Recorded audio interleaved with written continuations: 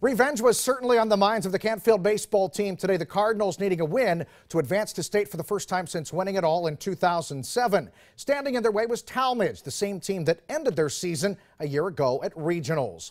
We head to Hudson for the Division II regional finals. Tallmadge took control from the start. First inning, no score. Zach Boyd singles to left. The Blue Devils on the board with a 1-0 advantage, and they were far from done on the day. Later on in the first, it is Jared Burrick driving one to deep left. He would drive in another run.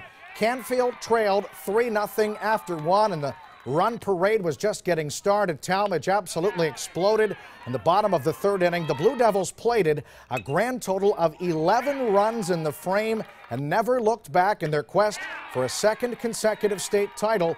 It was a tough day for the Cardinals as we head to the scoreboard. That is not a misprint. Canfield gets shut out 17-0 in 5 innings. The Cardinals end the season with a record of 20-9.